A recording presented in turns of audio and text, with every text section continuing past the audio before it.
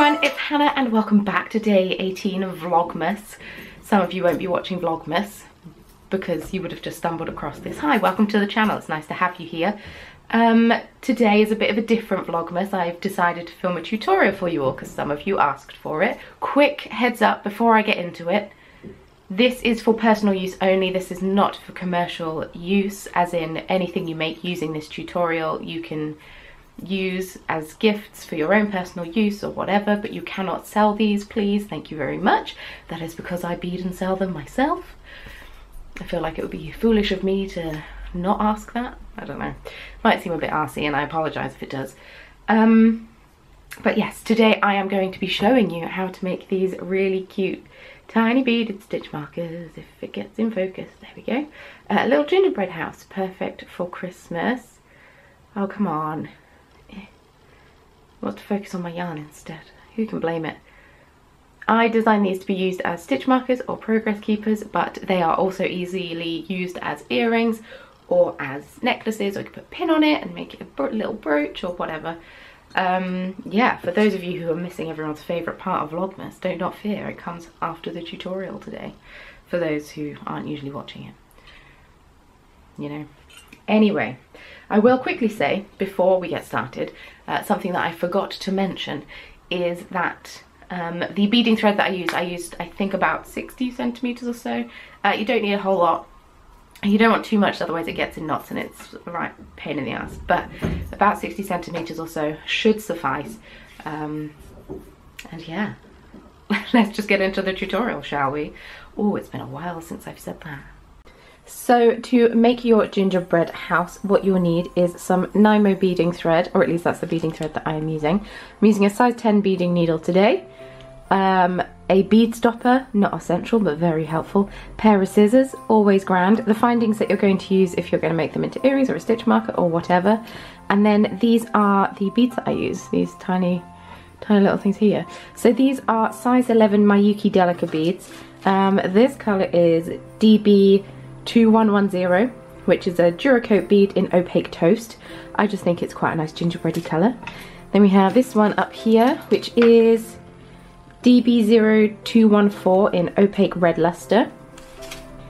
And then we have DB2127, which is the green in Opaque Spruce Cylinder. Oh no, Opaque Spruce, sorry. And then DB200 in Opaque White.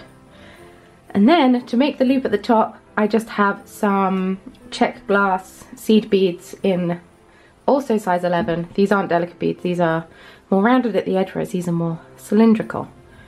But I just use them for the top, and then scissors, obviously. And yeah, that's what you need.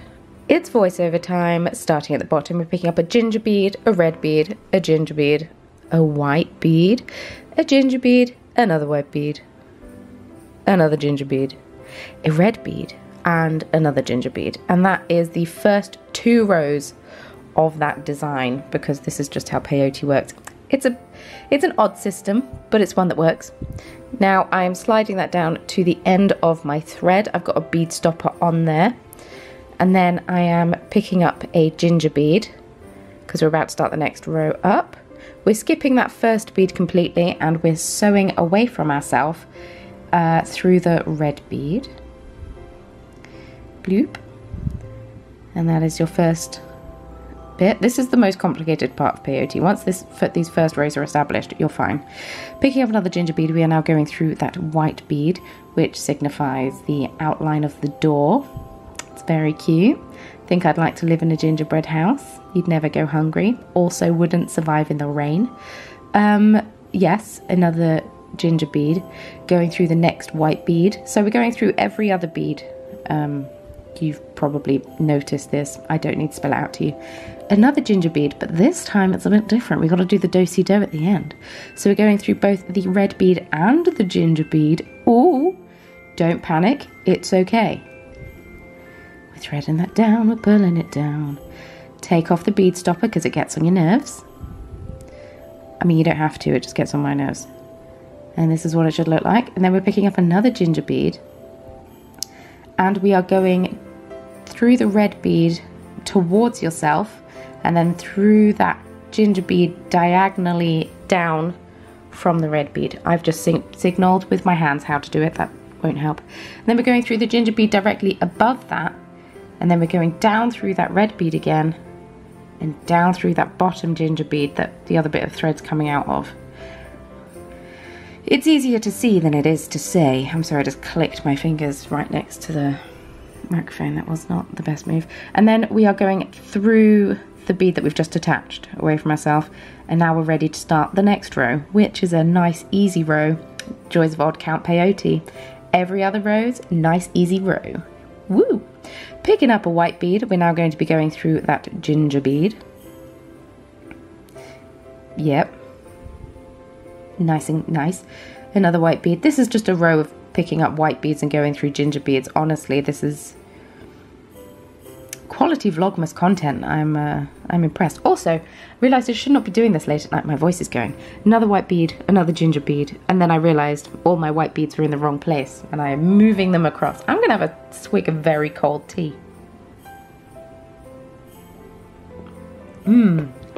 Drinking Snowball, and it is the temperature of snow because it is freezing cold.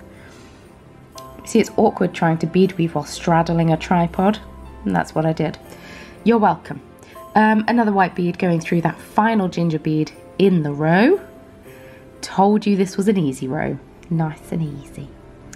Right, turn it around. Well, you don't have to. I just find it easy to peyote away from myself, but you may need to have a play around. See what you feel comfortable with. See what sticks. Then we're not picking up a white bead. Come on, me, get a grip. Picking up a ginger bead, and then we're going to go through the white beads. Now we've established it, you can see that they're sticking up, so it's really easy to see where you need to go. Make sure that you don't go through 2 beads instead of 1 bead. It's something I do quite often. Another ginger bead going through the white bead, and I'm just going to keep repeating myself. Rinse and repeat if necessary. It is necessary. Just keep going. Ginger bead through white bead. But now we're going to do-si-do at the end again. So we're going through the white bead and the ginger bead. I know. Yep, it's very clearly demonstrated me. You can go a little bit faster. And then you're picking up another ginger bead and you're going through the white bead and the ginger bead of the row before, or 2 rows before, the ginger bead of 2 rows before. The angle vastly improves after this row. Gonna be honest. And then we're going to go through the ginger bead directly above that, through the white bead, through the ginger bead of a previous row. We're going to make sure it's in focus. There we go. Pulling it through, and then we're going through that bead that we've just attached. I told you the angle vastly improves. Look at that. And then it's like this for the rest of the video. You're welcome. So now we are picking up a red bead and we're going through a ginger bead. I know I said the colour was called Toast. I can't say toast that many times. It would drive you mad. It drives me mad. Go white bead through ginger bead. Ginger bead. Oh God. White bead through ginger bead. Ginger beer is where I was going, but ginger beard happened. Red bead through ginger beer. Oh God, this is just going to keep repeating. Maybe I should say toast. That was the nice easy row. So now it's also an easy row, let's be honest. Peyote's really easy. Ginger bead going through a red bead. Ginger bead going through a white bead. And then we got plot twist. White bead for the top of the door. And then we're going through another white bead.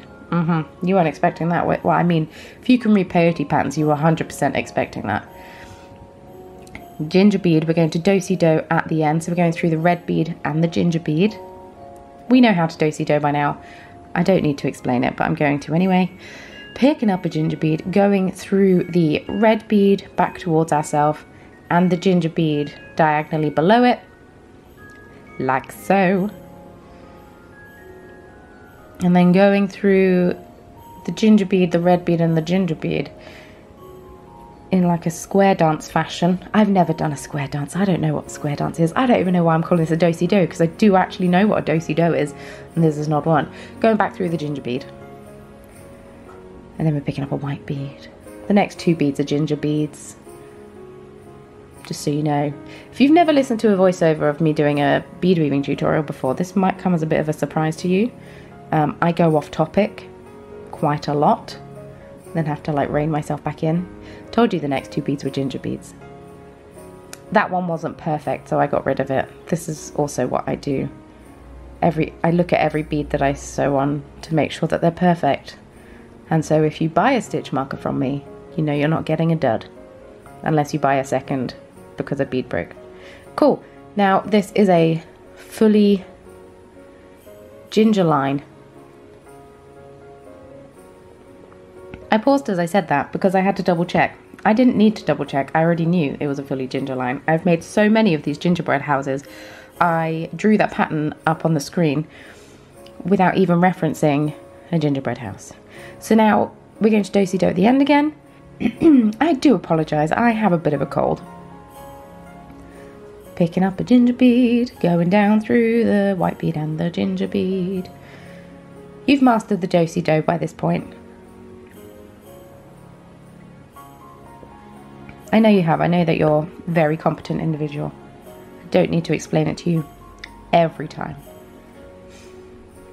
So now we're picking up a red bead. We're double checking what row we're on, which is what I was doing just then. You're making sure it's in focus on the camera. And you're picking up a ginger bead. Once again, the next 2 beads are going to be ginger beads. So this is 1 of 2. This is 2 of 2.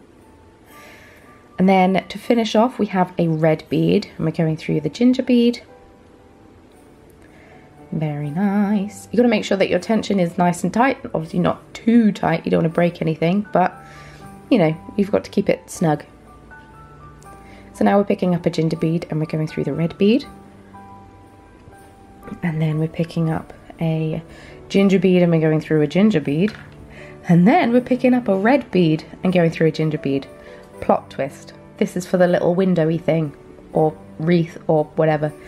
Then we're picking up another ginger bead. We're going to do-si-do at the end, finishing it off with a nice ginger bead on the edge, making sure it's nice. If you can hear click-clacking in the background, that's my fish Sophie.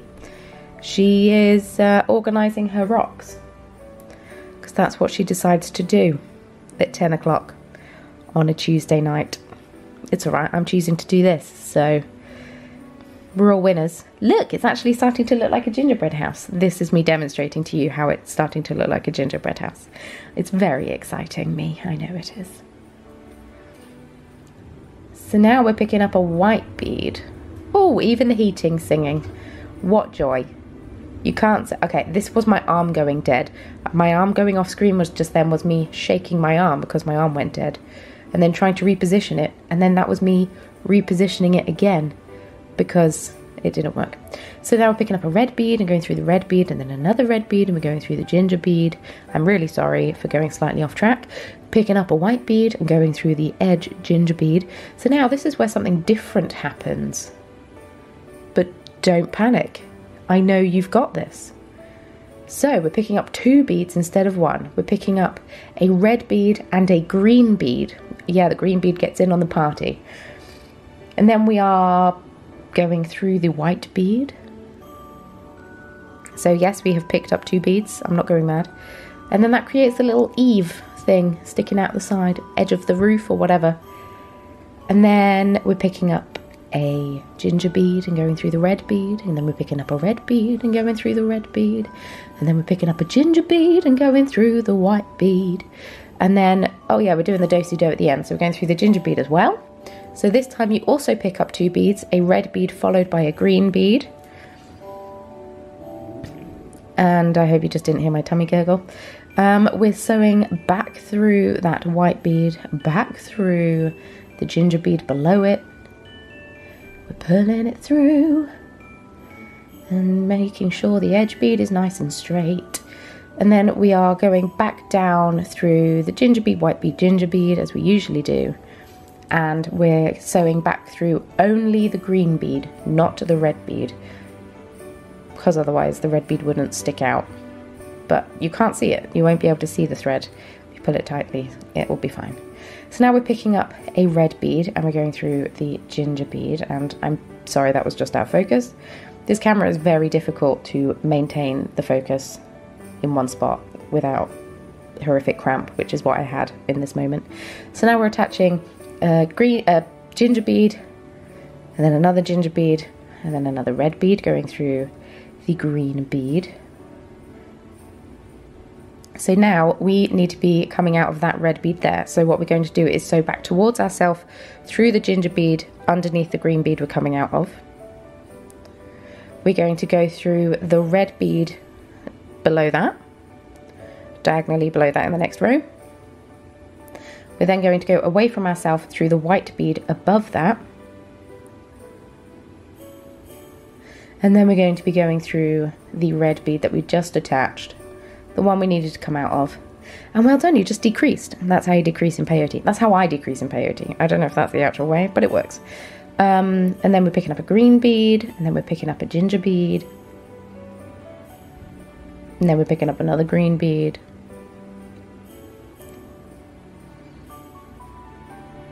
Oh, now Sophie's blooping.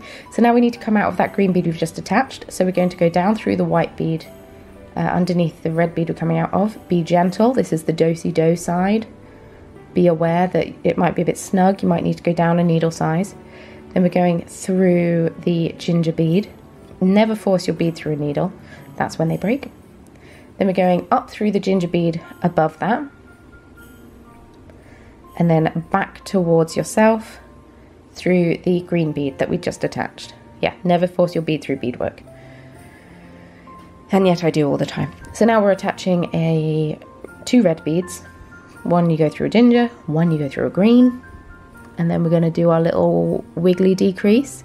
So we need to go out of that red bead, that's what that pointing was.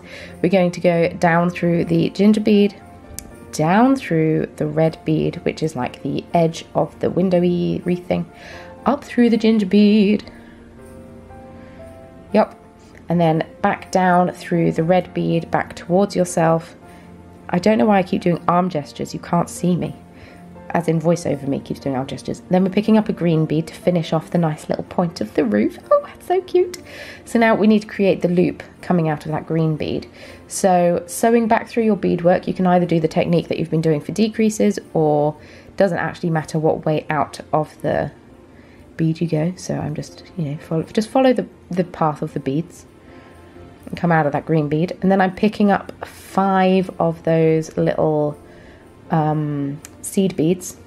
1, 2, 3, 4, 5. You don't even have to do that step. If you don't want to do that step, then you've already finished this, and that is fantastic. But I like to create a little loop because some jump rings do fit through them, but not all beads. I sew through that loop twice to make sure it's nice and secure. Just have another sip of tea. So now we need to sew back through our beadwork a similar way to when you decrease. Make sure that you're following the line of the beads. You're going backwards and forwards through the beads. You don't need to do it too much, but a few times. You don't need to tie any knots because you've woven it tightly enough where knots are not needed.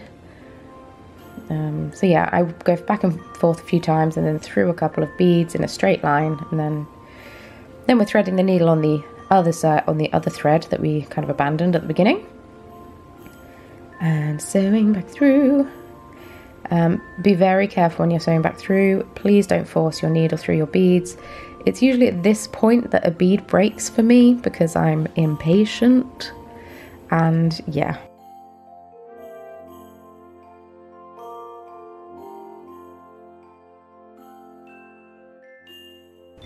Once you have finished sewing through your beads, be sure to snip off the end using scissors very close to your beadwork. If you pull the thread tight as you snip, you will get a very close cut.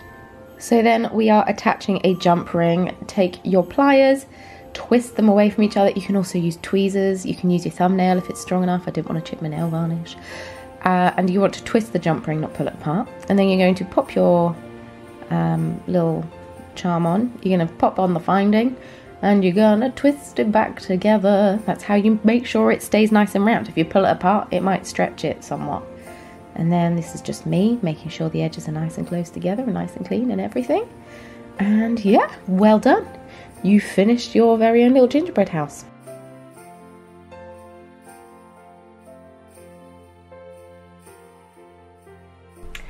So I hope that you liked the tutorial and that you found it helpful and useful and all of that fun stuff. I tried particularly difficult to, no, that's not the word. I tried particularly hard, is that the word? I don't know, to make sure that everything was in focus and that you could see what I was doing clearly and whatnot. I've listened to the critiques through the years and so tried to make this a better tutorial than all the rest. I haven't even fast forwarded anything, so you're welcome.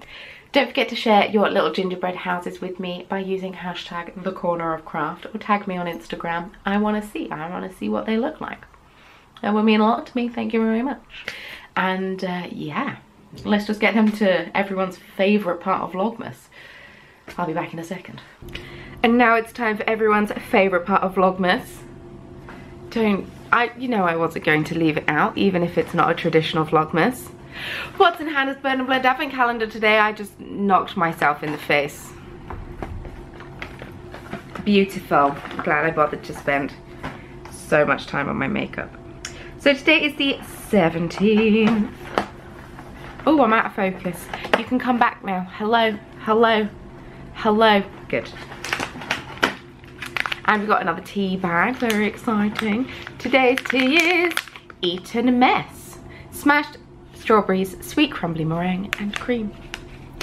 Well, I think I'm going to put the kettle on and make myself this and then film the intro to this. So it's a fruit tea. It's not actually got any tea leaves in it. Apple pieces, rose hip, hibiscus, elderberries, freeze-dried strawberries, licorice strawberry pieces and natural flavouring. So I think I'm going to put the kettle on and get this on.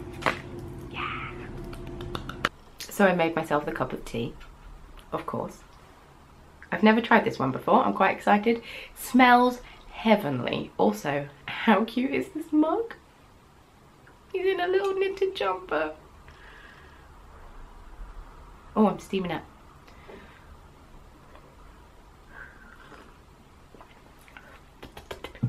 Hot tea. Oh, that's quite delightful. It actually tastes quite creamy and quite strawberry, as one would expect from Eaten Mess, which is a British dessert. Eaten with an E-T-O-N, as in Eton College, as opposed to Eaten as in E-A-T-E-N. But yes, really nice tea. And it's naturally caffeine free because it's a fruit tea, which is fantastic, and that's what we like. But yes, I really hope that you enjoyed this tutorial. This is not a promise that I'm going to be doing loads more of these. But you asked for it, so I thought it would only be nice to deliver on it. And I didn't actually mind filming it, it was quite enjoyable. Editing it, bit of a faff, but worth it. You're all worth it, do not worry. So, if you enjoyed the video and you like knitting content, and me, feel free to subscribe, and I'll be back tomorrow with another Vlogmas. Please thumbs up the video if you enjoyed it, thumbs down if you didn't, doesn't matter, it's all engagement, I don't care.